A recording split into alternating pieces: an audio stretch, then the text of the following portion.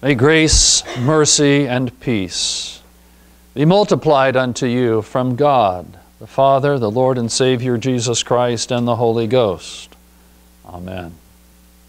The Word of God, which is the basis of the sermon this morning as a portion of the Gospel lesson read earlier, I recall your attention to the Gospel according to Matthew chapter 21, beginning at the 33rd verse, where we read as follows again, that portion of God's Word which will be the sermon text. Hear another parable. There was a certain householder which planted a vineyard and hedged it round about, digged a winepress in it, and built a tower, and let it out to husbandmen, and went into a far country.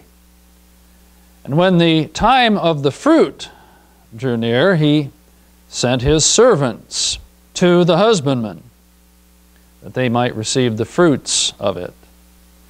And the husbandman took his servants and beat one, and killed another, and stoned another.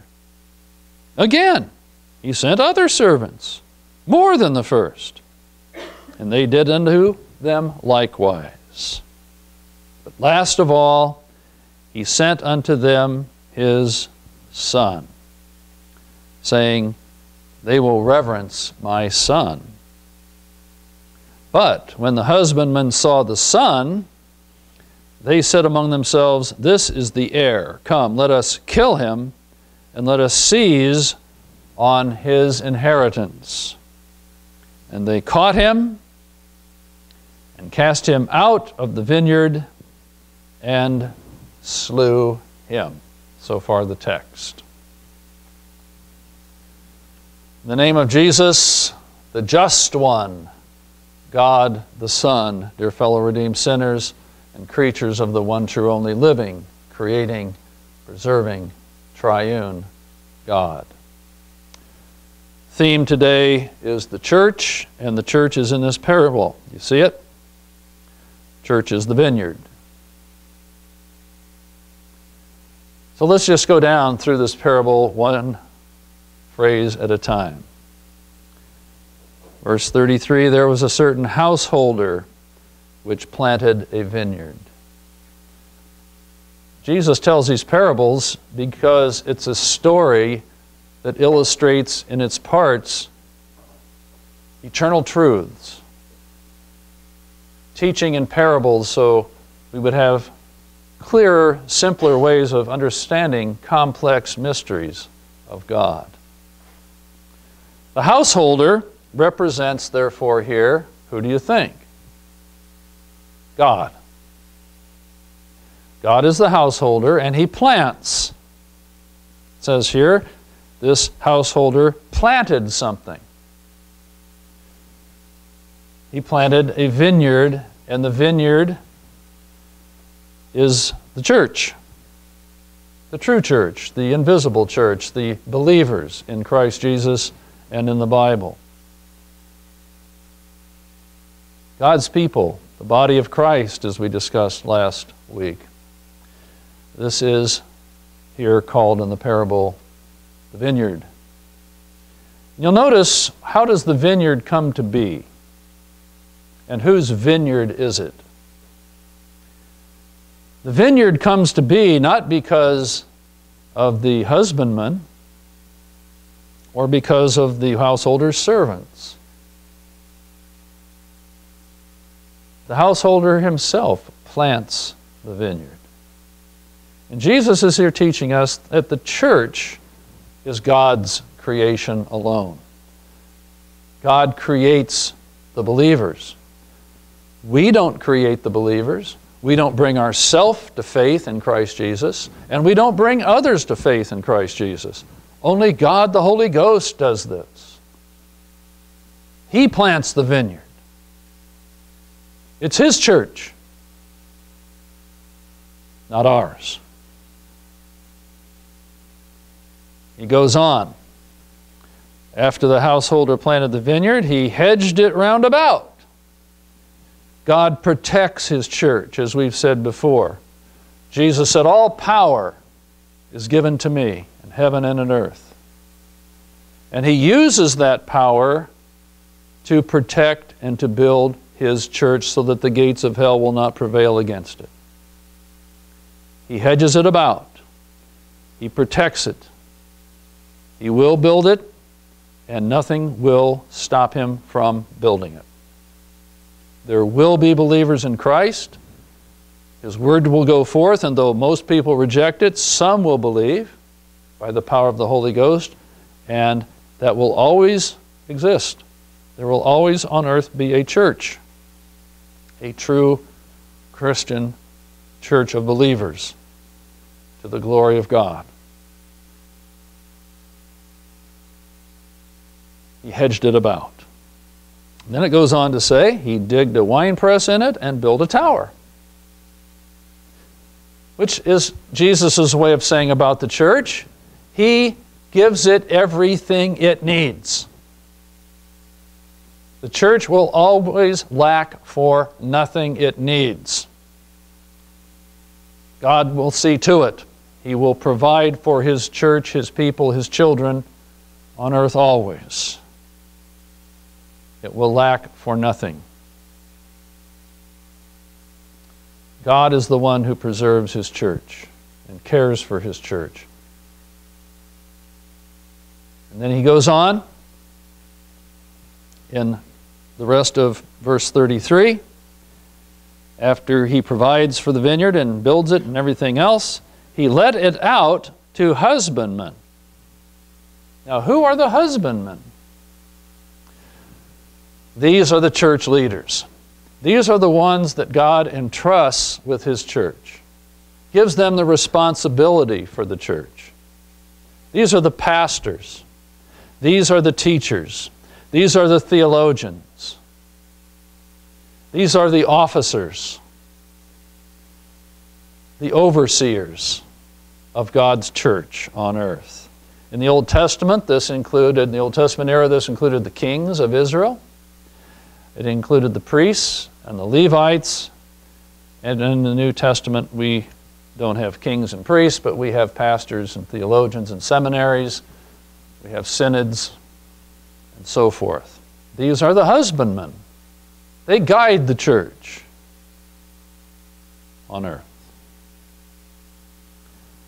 Verse 34. Well, actually, at the end of verse 33, he went into a far country. That means that these husbandmen are responsible to care for God's church. Verse 34. And when the time of the fruit drew near. Well, the fruit, of course, of the church is believers and eternal life for them. This is the goal of the church. This is the reason there's a church on earth. It's an incubator, it's a refuge for the believers. And as he illustrates here, they are the fruit of the vineyard. And the eternal life that they gain, all the blessings of God that they gain, that's the fruit. This is what God wants for people. And this should be what the husbandmen want, what the pastors want, what the theologians want. That people have this faith, and that they grow in this faith, and that they end up in heaven. That's the fruit. And so God sends, he says in verse 34, his servants to the husbandmen, that they might receive the fruits.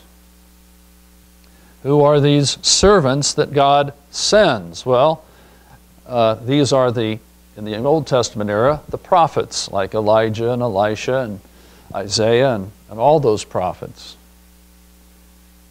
They're the ones inspired by God to write and to bring the Word of God to the world.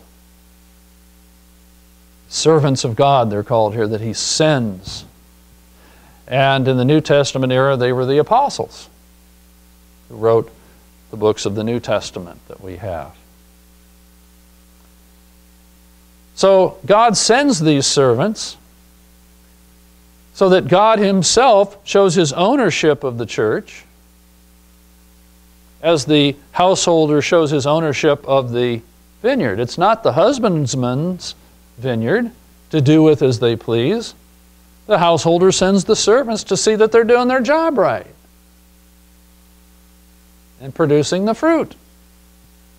So God has sent us the Bible. He's sent us the prophets and the apostles to run the church, to see that it produces the fruit, that the pastors and the theologians and so forth are doing their job.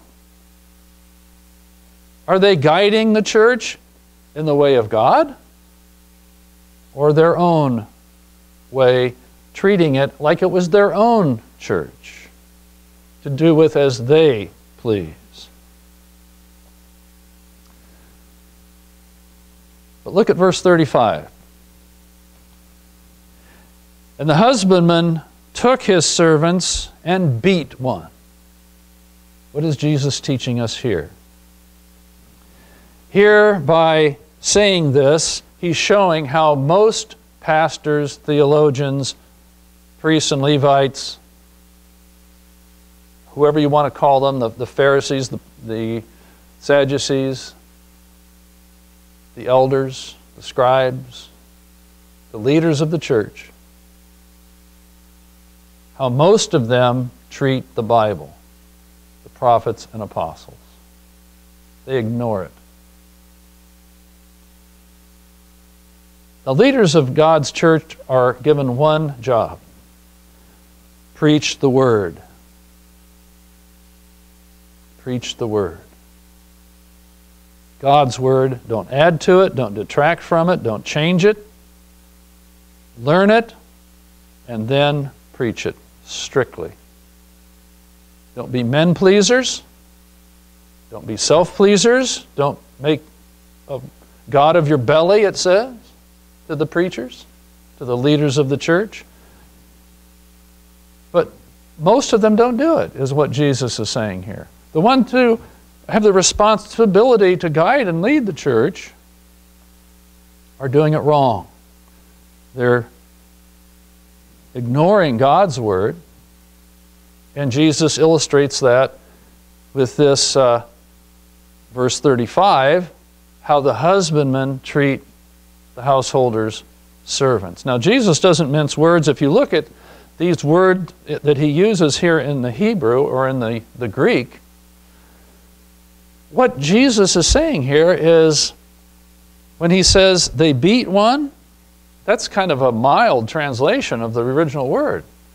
What that word really means is they skinned the hide off of them and flayed them bloody. Didn't treat them very nice. They treated them with hate, contempt. We think of the prophet Jeremiah. And the Bible says, the princes were wroth with Jeremiah and smote him, put him in prison.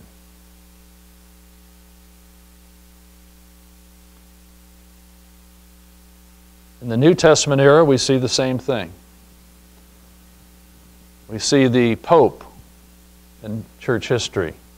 For centuries, there was the Spanish Inquisition and other inquisitions, where people who dared to question the Pope and to say, well, the Bible doesn't say that. They were tortured in cruel ways.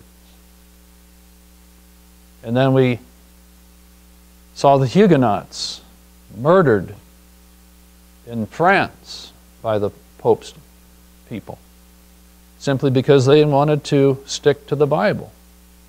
And then came the Lutherans. And they were persecuted, and Martin Luther was excommunicated, and there was a price put on his head. Pope wanted to murder him.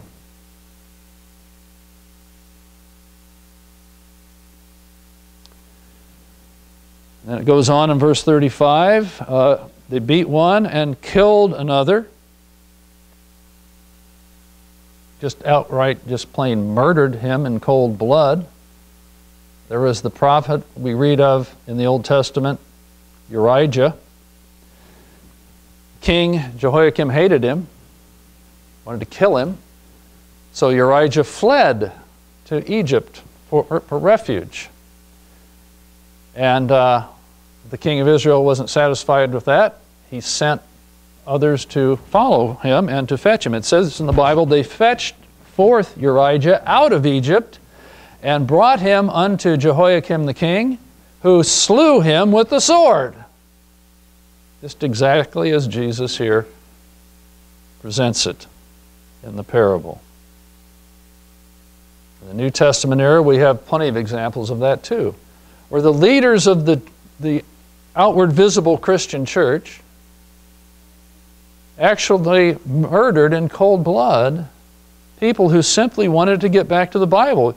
John Huss, William Tyndale, you can go down the list. All they wanted to do was preach the Word.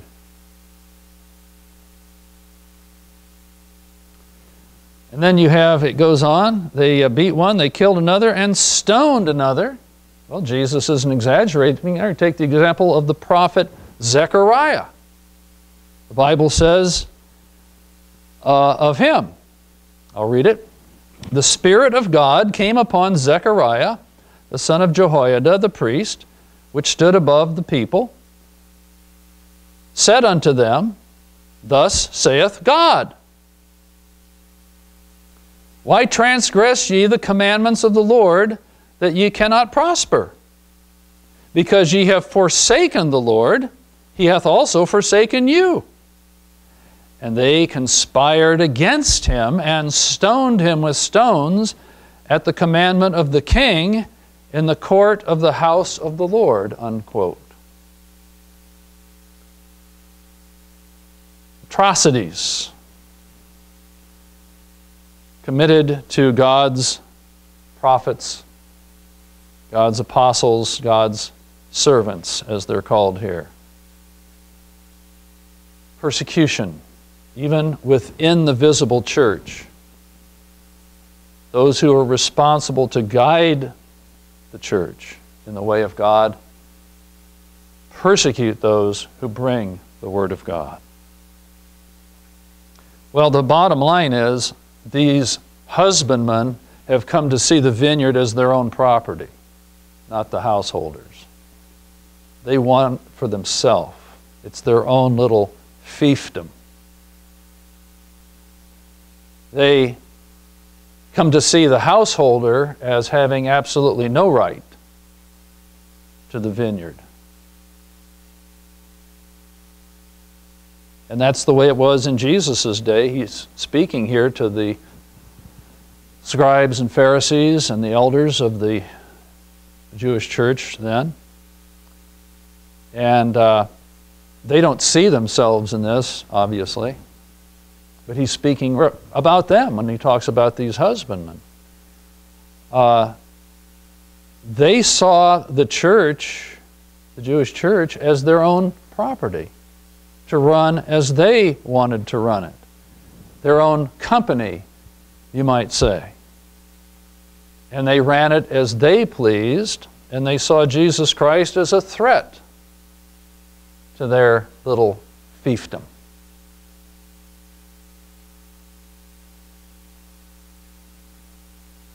Is it any different today? Think of the church, the visible church today. Oh, it's very visible. Lots of big fancy church buildings. Lots of big fancy goings-on. Lots of pomp and circumstance and ceremonies and so forth going on in these church buildings. Lots of talk about God going on in there. Just as it was in Jesus' day. But is it truly God's church? Or is it man's church that they're controlling? Is it just a pretense? Are they pretending it's God's church, pretending to honor God with these nice buildings and these nice trappings, and yet running it themselves and ignoring God's Word? That's what Jesus is talking about here. Is it all a pretense? Do they pretend that they're preaching God's Word, pretend that they have respect for the Bible, but then do not teach it and do not obey it, seeing it as their own possession, not God's. That they can teach it anything they want to teach it.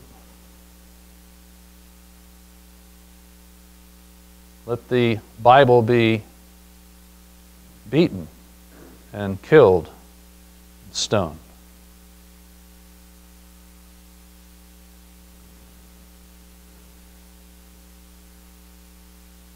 It was said in the Old Testament by God's prophets of the church leaders in Israel in those days, and I quote, "They were disobedient and rebelled against thee, and cast thy law behind their backs, and slew thy prophets which testified against them to turn them to thee," unquote.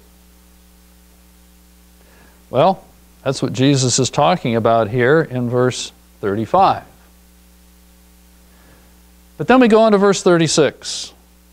And this is really astounding in this parable. I'm sure that the scribes and Pharisees and so forth who were listening to Jesus when he told this gasped when he said verse 36, because in verse 35, of course, they don't know that Jesus is talking about them. He's just telling a story about a vineyard. And when he puts it in those terms, they can see clearly, well, those husbandmen don't own that vineyard. How dare them treat it like it was their own and kill and torture the servants of the owner. And so when Jesus says in verse 36, again, he sent other servants more than the first, they're thinking, what an idiot. He should not have had any patience with those husbandmen. He should have immediately gone in there and wiped them out and put in husbandmen who would run it the way he wanted. But little did they know he was speaking about them. We see here the great patience of God. The great patience of God in verse 36. He sends more prophets. He sends more prophets.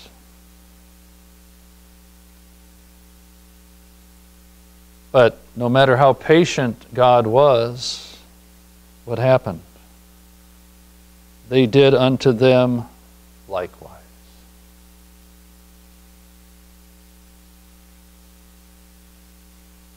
What was their crime? What did they deserve death for? What did they deserve this kind of treatment for, the prophets, the apostles? All they wanted to do was bring the Word of God. And for this, they were murdered.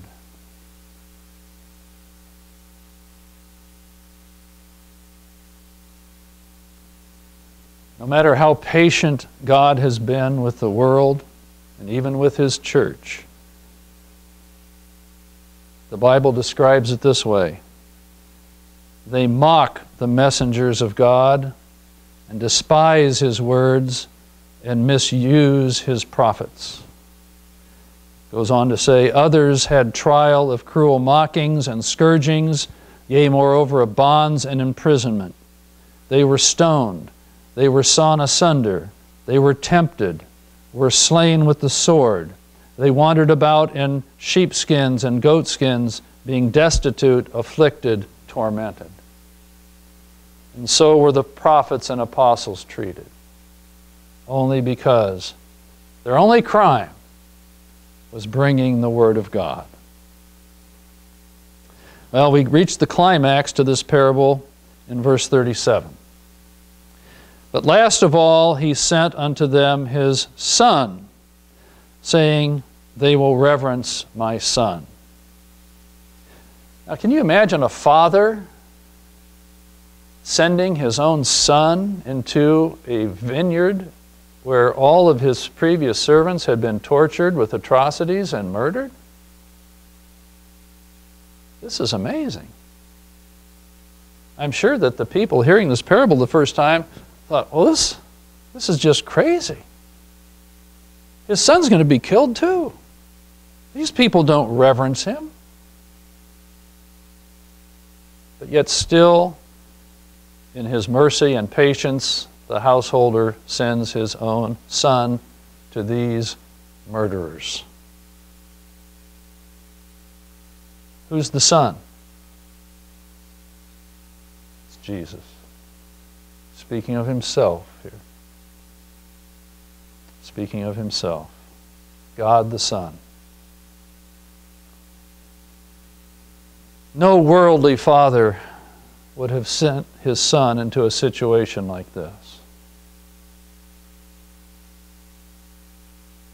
No other owner would send other servants, let alone his own son. But that's exactly what God did. What mercy, what grace God has for lost, sinful mankind. God the Father sent his only begotten Son into the world, knowing he would be killed, knowing he would be tortured, knowing he'd be excommunicated, knowing he'd be rejected. But God sent him anyway. And God the Son obediently came into this world, became a man, the God-man Jesus, so that he could be cast out of the city, excommunicated from the vineyard, and tortured and put to cruel death for our sins, so that the justice of God could be satisfied, that all sins could be punished, but yet no man other than Jesus be punished. And all of the sin of the world fell upon God the Son. To prove that this is true, he didn't just stay dead, but on the third day he rose from the dead, showing he had conquered death for us all. And said, because I live, ye too shall live. He brought us in his death eternal life. Now, is there any more God can do? Jesus is saying here. Is there any more this householder could have done? He sent all the servants. He even sent his own son. Is there any more God can do to save you? What more could he do? How much more could he love you? What does God have to do?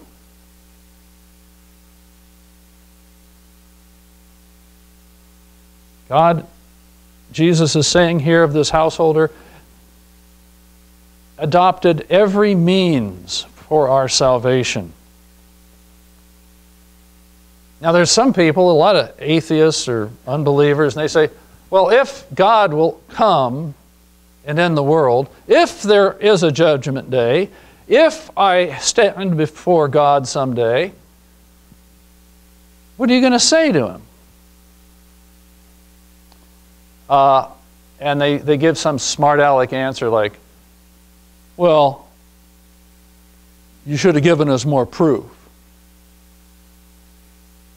You should have done this, God. You should have done that, God. You didn't do this right, God. You didn't do that right, God. God has done everything he can for our salvation, so that no one on the day of judgment has any room for complaint when he has given his only begotten Son to die for us. God is blameless of all people who will end up damned in hell. It's not God's fault. It's their own fault. Now, in many cases you could say, well, it was the church leaders' fault, and that's true. And Jesus is teaching that here. They were misled in many cases. They were lied to. They had preachers and seminaries and theologians and teachers who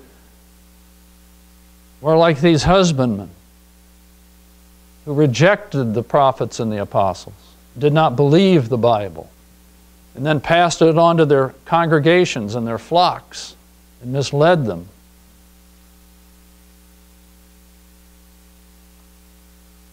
The scribes and the Pharisees and the elders and the Sanhedrin and all the leaders of the Jews, the rabbis, they should have reverenced God's Son. As the householder says, they will reverence my Son. They should have reverenced Jesus. They should have seen him as the Messiah, as God come to save us. And the leaders of the church in Jesus' day should have hung their head in shame at their ancestors' conduct to the prophets. Yeah, our fathers did mistreat Jeremiah, yeah. They did, these horrible things to the prophets, yeah. It's a terrible thing, but they didn't.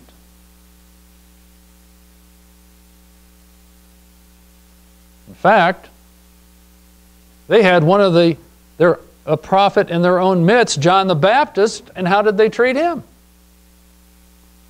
And how did they treat the New Testament apostles, who were right there in their day in their midst?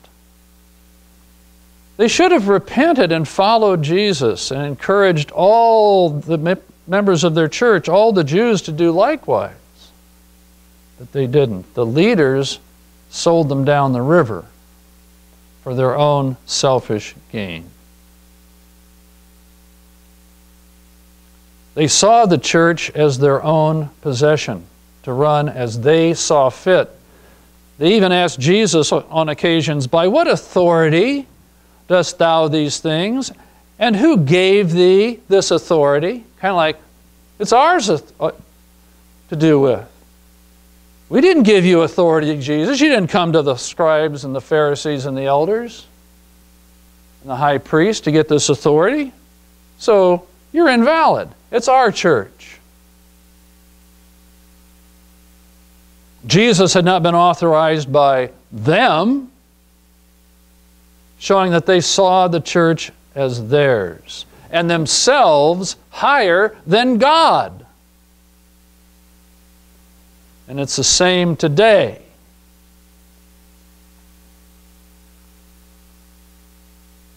It was the same in the Reformation with the Papist Church. They saw it as their possession. And most of today's churches are the same way. The seminaries don't teach the Word of God.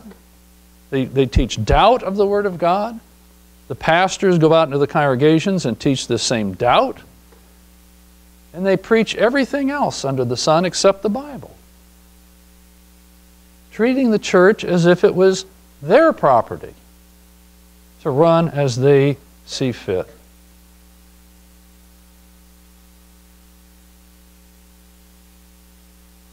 And so they did not reverence the householder's son. They mocked him. They beat him. They tried him. And they crucified him. And in Acts 7, the Christian Stephen, before they stoned him to death, said to them, "Which of the prophets have not your fathers persecuted? And they have slain them which showed before the coming of the just one," meaning Jesus, "of whom ye have been now the betrayers and murderers," unquote. May we not deny God's right to rule His church by His word. Amen. May the peace of God, which now passes all man's understanding, keep your hearts and minds through Christ Jesus. Amen.